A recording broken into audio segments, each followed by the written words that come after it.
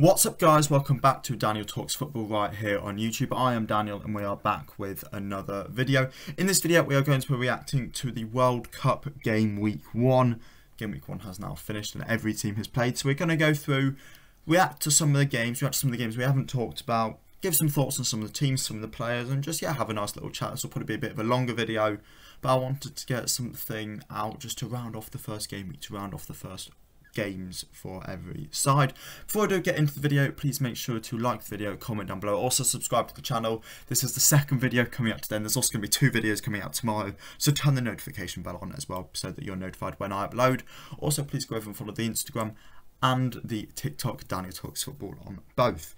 Right, let's get into it. And the first game of the week was Qatar versus Ecuador, in which Ecuador came out 2-0 winners in Group A.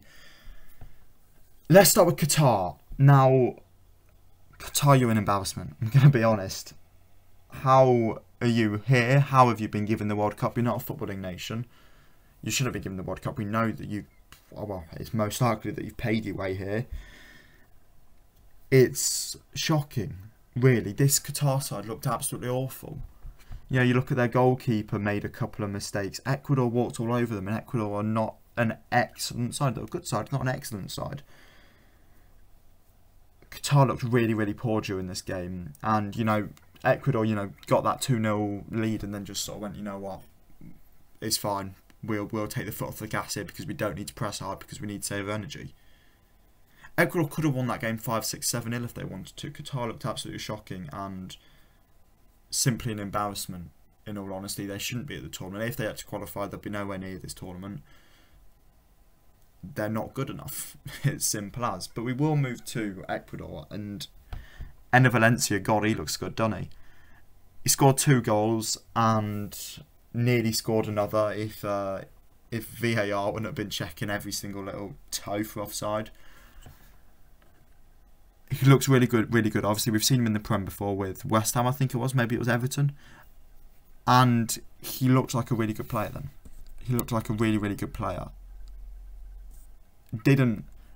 Showed times of being a really, really good player. I don't think it's fair to say he did it all the time, because otherwise, he wouldn't have. He would have got to move to a bigger club. He showed it in brief spells.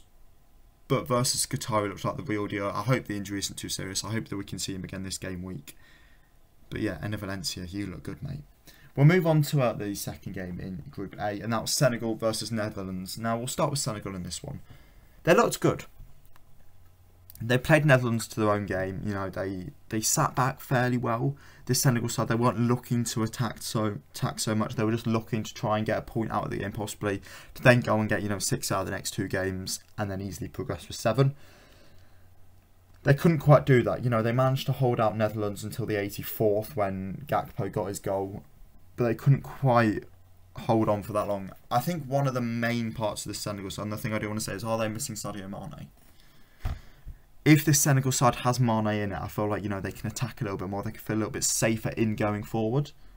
Yeah, I look at how they did perform versus the Dutch, and I wasn't overly convinced. They looked good. They looked good defensively. And I'm going to praise them highly because they looked really good defensively for 80 minutes. Yet going forward, I just feel like, if you've got... they had a Sadio Mane shaped hole. And if you've got Mane in that side, they can do so much more. So, yeah, I mean, there's not much to say on Senegal, really. They played well for 80 minutes. They held Netherlands. And at the end of the day, they were just outclassed by the better side. The Dutch... again, just outclassed Netherlands in sort of the last 15 minutes, but apart from that, weren't exactly excellent. The one person I did want to point out was Frenkie de Jong. You can see why Manchester United, why Chelsea, why all of these teams were all over him last summer, because this guy is incredible. He's going to be one of those midfielders this summer, probably with Bellingham, that all the sides are chasing. If teams can't get Bellingham, they will go and knock for de Jong. Frenkie de Jong looked excellent in this game, and he controlled the play for the Dutch really, really well. He was spraying balls left, right and centre. He looks like a top player. Obviously, he's already at Barcelona, but with Barcelona's financial issues, if you can tempt him to come out of that side, if you can pay him the wages, if you can do all of this, he would be an excellent player for a team like Liverpool to maybe go in and get, if they could get that done. Frenkie de Jong looked absolutely excellent in this game, and yeah, I was really, really impressed with him. We'll move on to Group B now. And we will start off in Group B by talking about Iran, actually. Because we've obviously did a England versus Iran match reaction. And within that, I did say, you know, I wonder if Iran have just had an off day here. Because they've got a good manager. They've got a decent side. I can't remember if I put them third or fourth my predictions, but they've got a good manager. They do have a very good manager. I think, you know, he's done bits in world, he's done bits in, you know, club football. He's managed quite a couple of top teams.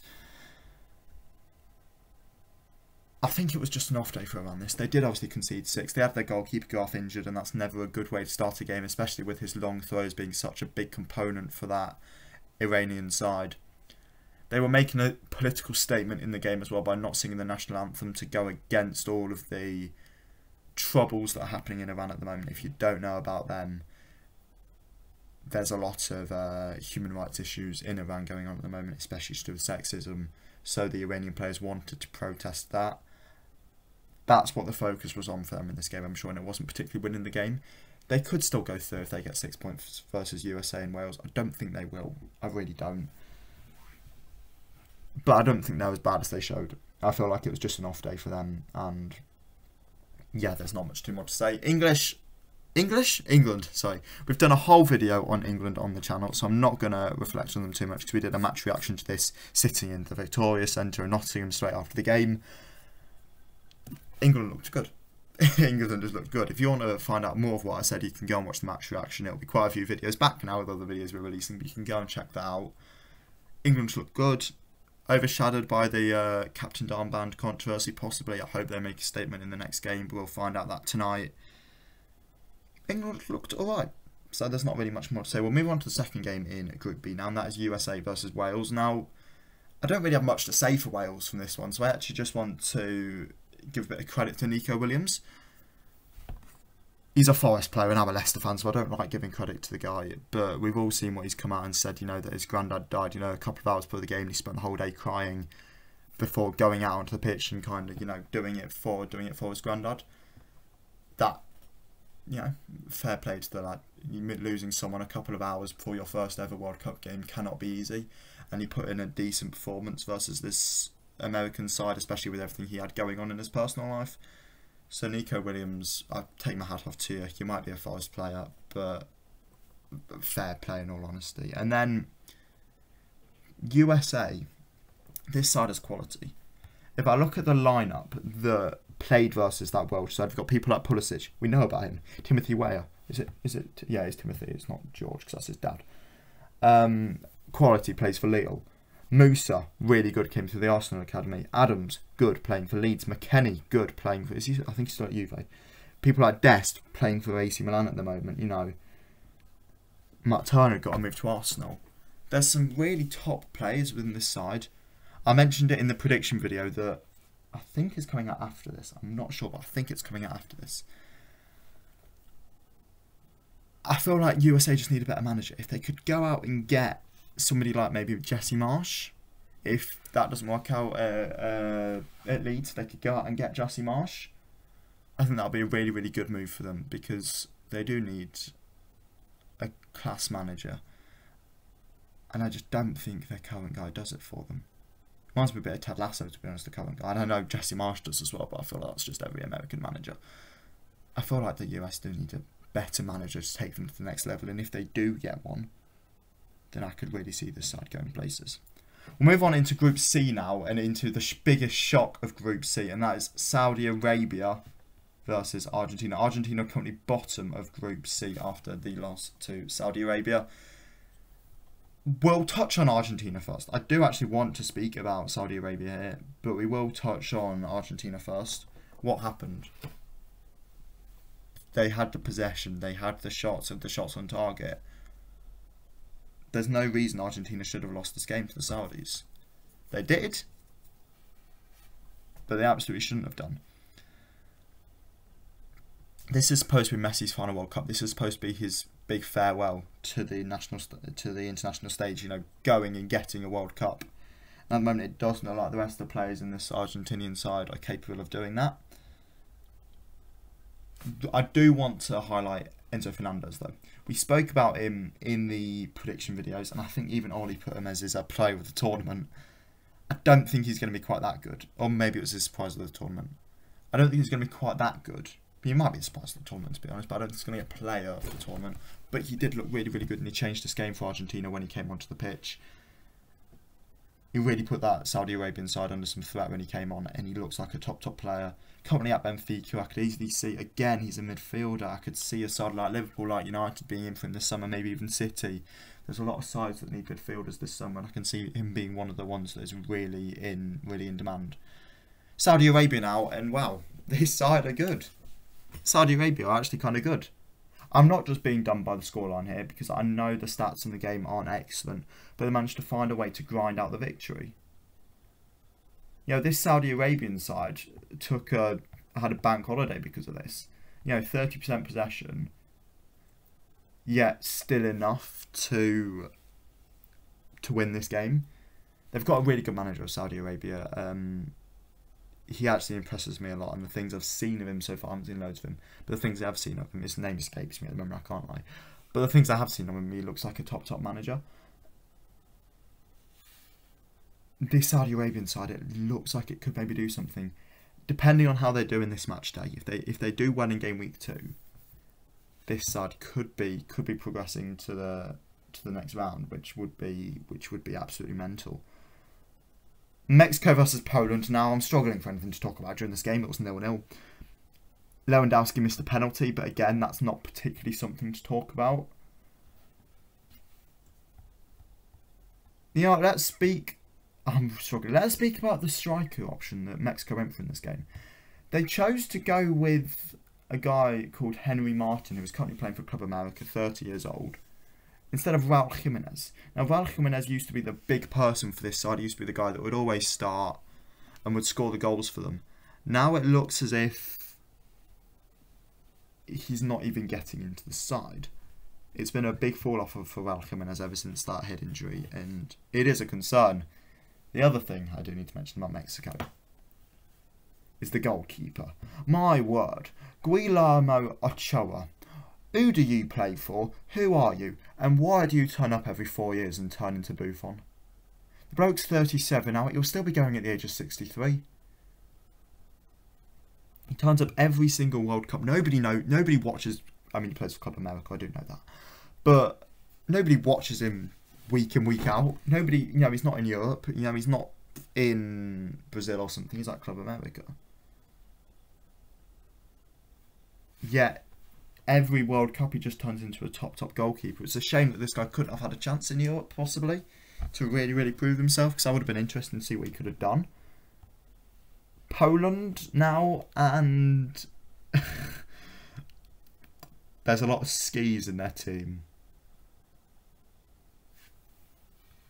Yeah, that's a really good analysis from Daniel Talks Football here. Group D now, because I'm going to be honest, what can I say about Poland? I didn't watch the game, if you can't tell. Denmark versus Tunisia. One game I didn't watch to another game I didn't watch. This Danish side should have done better in this game. But that's not what I want to reflect on. I want to reflect on, again, something that's above football, and I want to reflect on the fact that Christian Eriksen started this game. A guy that, obviously, we know what happened to him last Euros. And I think, in all honesty, you know, it broke a lot of people. I remember watching it on my iPad, just kind of going, what is going on? I remember actually walking downstairs and sort of saying, I think I've just seen Christian Eriksen die on a football pitch. And now to see him walk out at a World Cup, I'm actually really happy to see it. You know, I want this Danish side to do well, because Eriksen deserves it after everything he's been through. The Danes have a very good side. And I don't really want to talk about football here. Christian Eriksen, I just want to, again, take my hat off to you. Incredible. And Tunisia, fair play on kind of stopping this Danish side.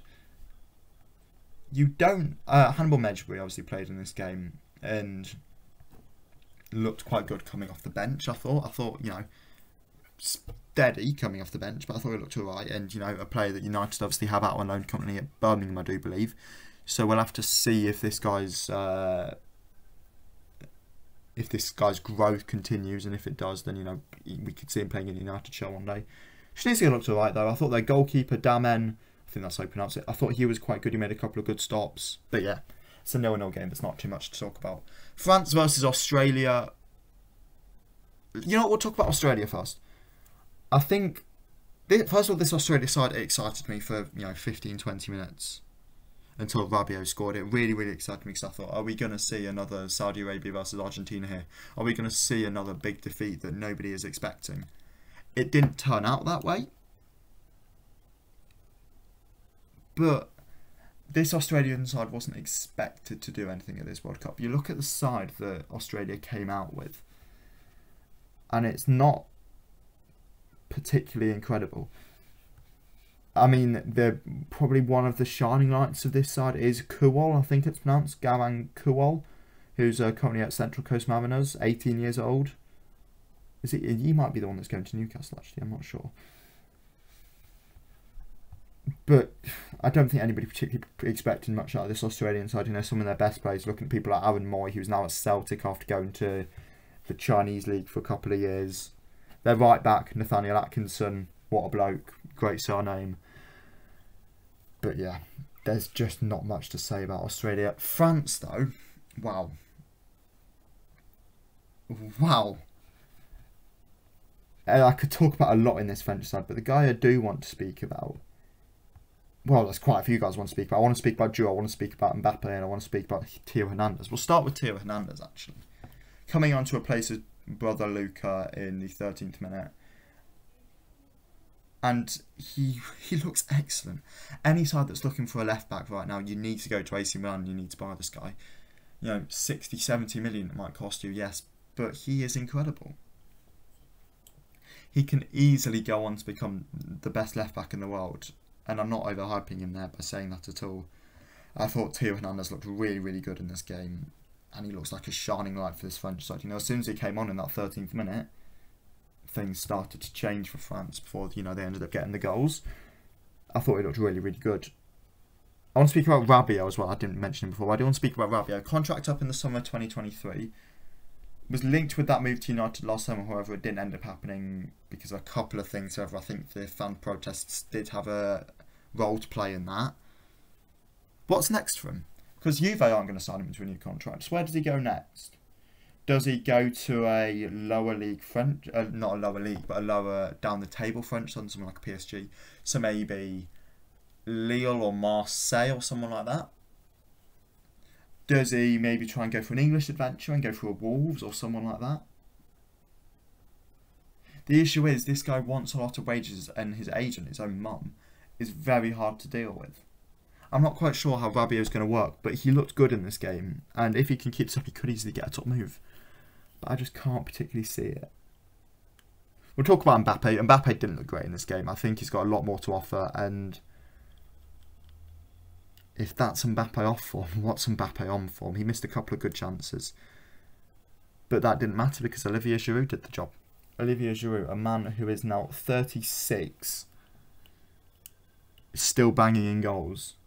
Thomas Tuchel wrote off Giroud. He sort of went, we're going to sell you for 2 million quid. You're not good enough. He's gone to AC Milan and he's really proved his worth. He looked really, really good in this game. And Giroud, he ages like a fine wine. He's a very attractive manager, and he is, come on. And he's aged like a fine wine, both in football and properly. Olivier Giroud looks a really, really good player, and I wonder how long he can keep it up for. He probably doesn't have another move in him, but how many more contracts is he going to keep signing these one-year extensions at AC Milan like Ibra has done? I don't know, but it interests me. Right, Group E now. I was going to go to Group F, but Group E now. And there's only one place to start. Germany versus Japan. 2-1 to Japan. I was going to do a separate video on this, but simply I never got around to it because I've been so flipping busy. Wow. For Japan, I have to credit the manager. The substitutions that Japan made in this game were absolutely incredible. Moriyasu, he really changed the game with his substitutions. People like Doan, Minamino, Tomiyasu, that change for Tomiyasu for Kubo at half-time really changed the tide of this game before bringing on people like Mitoma, Doan and Minamino, who obviously all ended up combining to score the goals. Asano looks really good. He looks like a really, really top player, who again was another substitute that came onto the pitch. The substitutions changed this game for Japan, and it's a shock. It wasn't a shock then, because this Japan side, it doesn't particularly scream excellent. People like Aito and Kamada, they're alright players. Kubo, a former Galactico, but they got the job done over Germany. How far is this Japan side going to go? If they can beat Costa Rica, which they should easily get through to the next round, 6 points. This Germany side are in trouble. And what's happening with this German side? It's clear the lack of a number 9 is harming them. Some people have criticised the decision to play Soulé at right back. I think that's a good decision. I know Soulé doesn't particularly look like a right back, but he's fairly skillful on the ball. I don't blame them for playing him there. It's the lack of a striker, though, for me. And the contradiction with Japan's great substitutions. Germany's first idea of an attacking change was Mario Götze and Niklas Füllkrug. Jonas Hoffmann as well. These players aren't... You've got better players on the bench. People like Karim Adeyemi. People like Yusuf Moukoko, who didn't come on until the 90th minute. You've got Leroy Sané sitting on the bench. Why not try him instead of Musiala or Gnabry or Havertz? Havertz isn't a number 9, and people need to realise he is not a number 9. He will not work as a number 9. If you want to keep playing him as a number 9, he will turn out a flop everywhere he goes. He is a cam. He is a number 10. This Germany side, it doesn't look good for them. I think they'll end up going out in the groups, and it's not good news for them. We'll move on to Spain versus Costa Rica. Costa Rica just aren't very good, are they? Yeah, Speed can't pronounce their name. Costa Rica. This side just doesn't look very good. This side has relied on Keylor Navas' excellence for quite a few years now, and in this game Navas was appalling, in all honesty. Hasn't played for PSG so far this season. Was trying to get a move to Napoli in the summer, but obviously never ended up actually coming off. I mean, OneFootball have given him a 2.0 rating for this game, and I'd more than happily agree with that, conceding 7 goals versus a Spanish side that don't even have an out-and-out striker who's actually any good. You know, they played Asensio/Torres as the number 9 in this game. Costa Rica out in the groups, and they've got a long way to rebuild. Spain, though, it's hard to comment on Spain. This is a side that a lot of people have kind of gone, yeah, they're alright. They'll get to the round of 16, the quarters, and they'll get knocked out. I know they won 7-0, but this is half to do with Costa Rica being absolutely awful.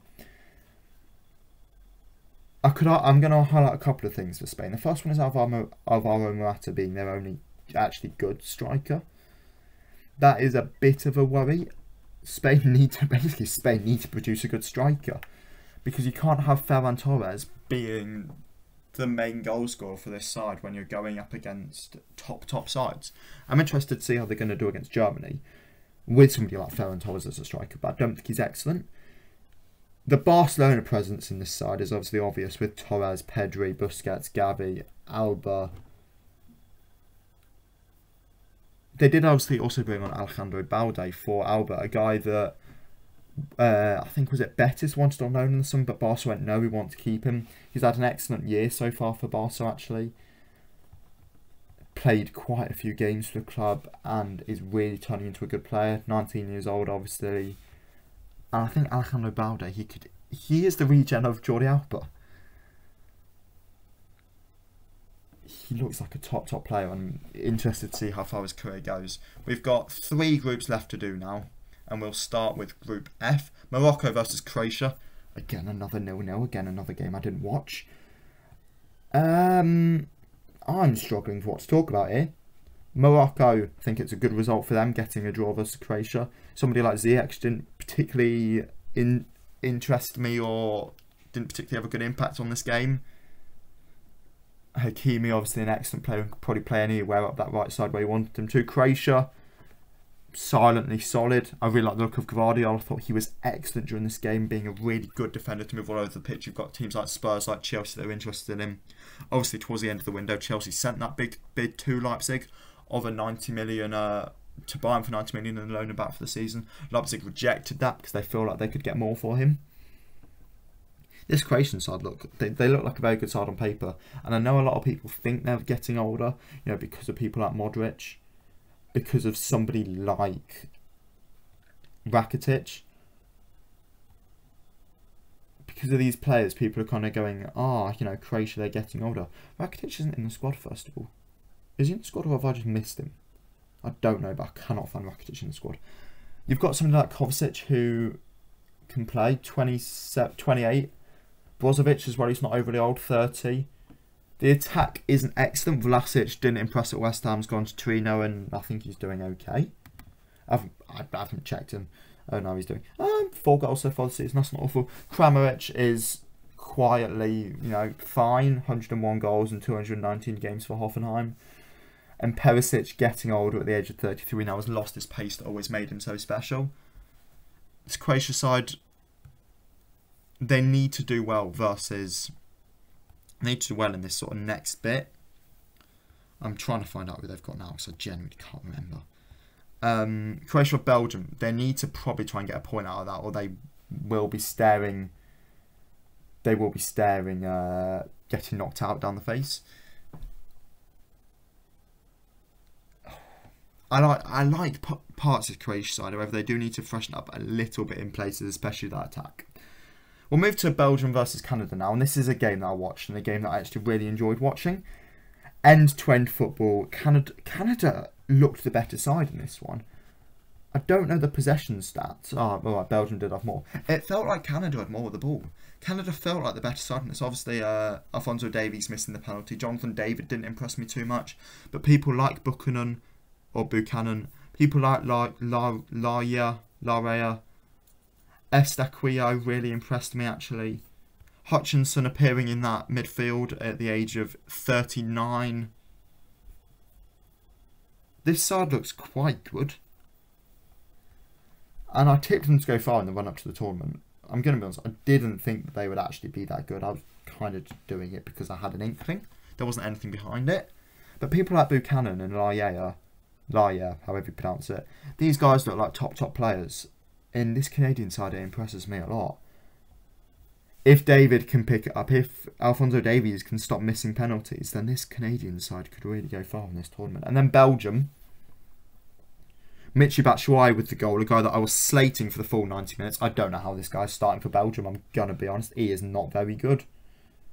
How are you keeping people like Trossard, Doku, Torgan Hazard, Openda, De Ketelaere, Mertens on the bench when you're literally playing for Fenerbahce at the age of 29?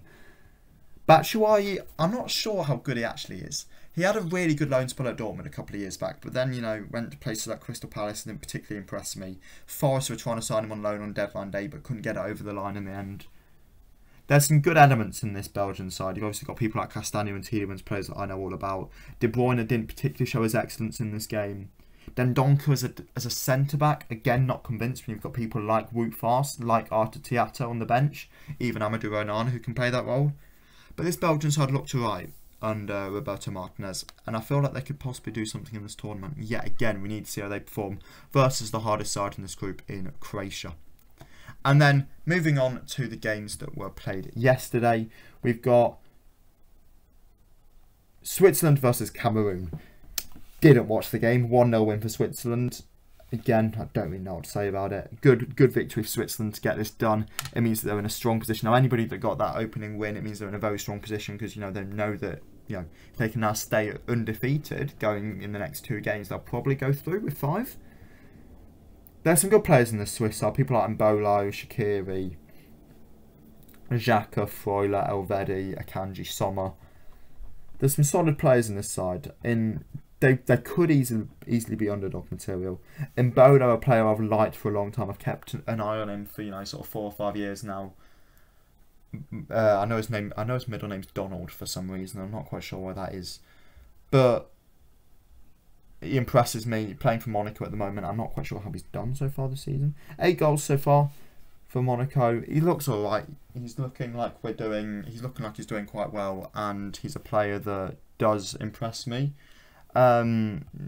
Cameroon, didn't look excellent in this game, I'm going to be honest. Choupo-Moting was fairly average. 33 years old now, playing for Brighton. Has actually been fairly well at Brighton. You know, he was a player that a lot of people didn't expect to do well. A player that a lot of people were kind of going, how's he got this move to Brighton? His agent's the best agent in the world. You know, this was a guy that was playing for Stoke a couple of years back, got a move to PSG somehow, and then got a move to Bayern. Yeah, he's been doing fairly well on that Bayern side. For this Cameroon side, I didn't think he was excellent playing alongside people like Mbeumo, who's only literally just become Cameroonian. He's French, let's be honest, he is. Toko Akambi, again, another player that hasn't particularly impressed so far in this World Cup or at Lyon really so far. He's got 36 goals in 98 games, playing mainly as a winger. Zambo Anguissa, a player that again has really impressed ever since he's moved from Fulham. But I didn't watch the game, so I can't comment on it. A game I did watch was Brazil versus Serbia. Now, let's touch on Richarlison.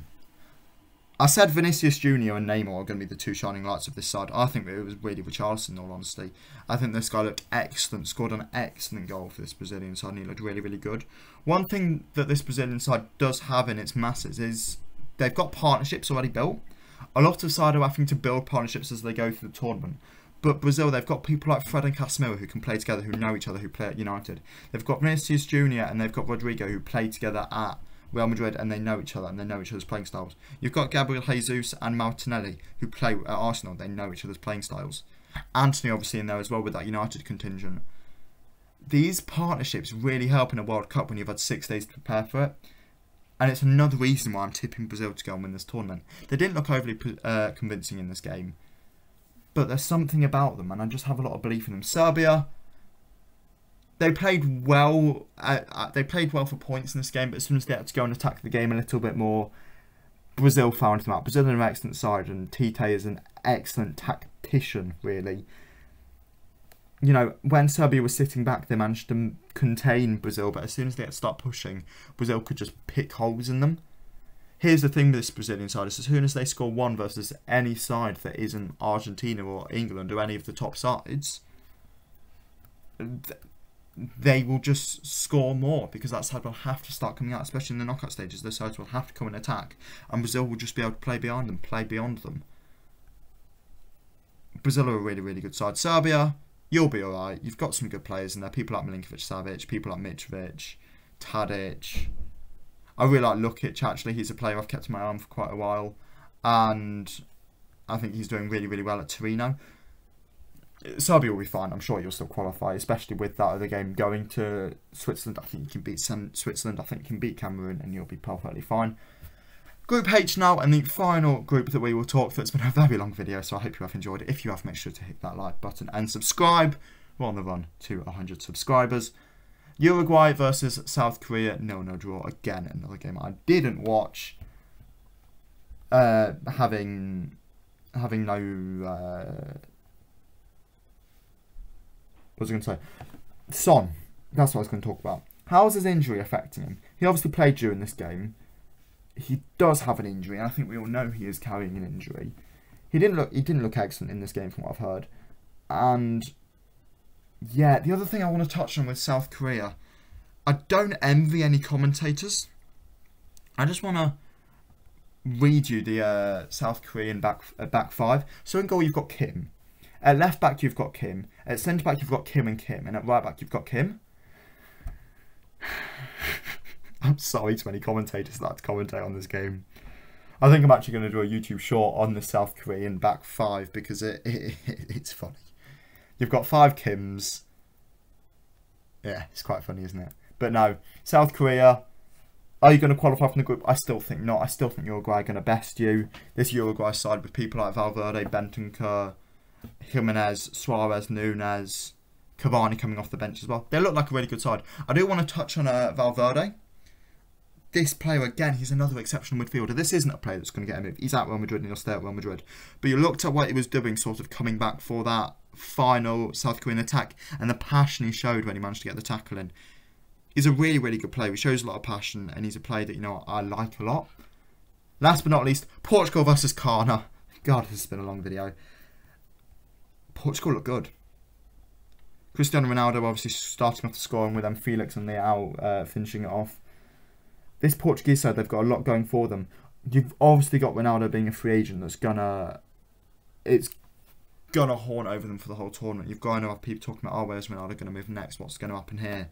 I did a video on Ronaldo, so if you haven't watched that, go and check that out. But Bruno looked good, Felix looked good, Bernardo Silva, Cancelo. This Portuguese side is a really, really good Portuguese side. I would easily say it's a sort of golden generation for Portugal, just because of the amount of quality players they have at their disposal. Is that right? I can't remember the word. But yeah, Portugal look good. I think they'll easily win the group and they'll be fine. Ghana, good show from them. I want to touch on Mohamed Kudus though. This player is excellent. Still at Ajax currently, playing really well for them week in, week out. Doing really well for Ghana in this game, I thought. Again, it's another midfielder that I could see getting. If this could be one on the cheaper end, maybe 40, 50 million compared to the 120, 150 you're going to have to pay for Jude. Kudus looks like a top player, and I think he's going to easily be getting a move sooner or later. And on that note, we are done with reviewing game week 1 of the World Cup. I hope you have enjoyed the video. I hope you've enjoyed the longer sit-down video. Second video coming out, or maybe it's the first video. I don't know when it's coming out. It's coming out later today, and there's going to be a second video coming out on the channel later, doing our game week 1 prediction, game week 2 part 1 predictions. Make sure you tune into part 2 again tomorrow. But thank you all for watching this video, and I'll catch you all again later. See you.